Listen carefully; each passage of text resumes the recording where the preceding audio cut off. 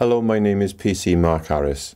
I am the school community police officer, just like the one that visits your school, and my role is to visit schools and promote positive behaviour with pupils.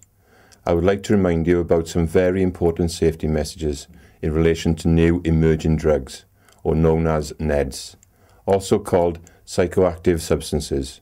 You will probably know these more commonly as legal highs.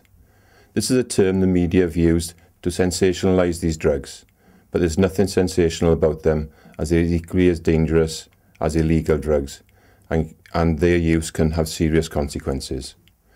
Drugs change the way your mind or body works. Some drugs are illegal and some are legal, but just because a drug is legal to possess, it doesn't mean it's safe. New drugs are just as risky as illegal drugs, in fact more so, as NEDs are often stronger than illegal drugs. They can be far purer, as often they're not cut with anything else. NEDs are not like medicines, as they don't have labels telling you what's in them or how much to take. The content may not even be what you think. Many of the new unclassified NEDs contain a mix of illegal drugs, which means you could be arrested, as ignorance isn't an excuse for possession. The fact that NEDs can be purchased on the internet does not make them acceptable or safe.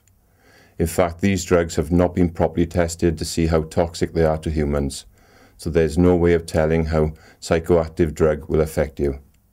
We know nothing about the medium or long-term effects of using these drugs. However, we do know that mixing NEDs with medication, drugs or alcohol can be fatal.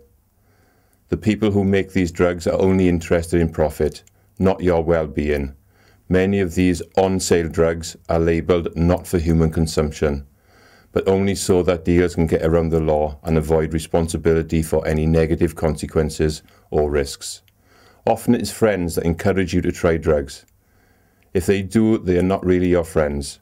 But if someone you know is using drugs and you need some advice about it, you could ring the National Helpline, Dan 24/7, or contact a local agency, details of which you can find in the helpline section.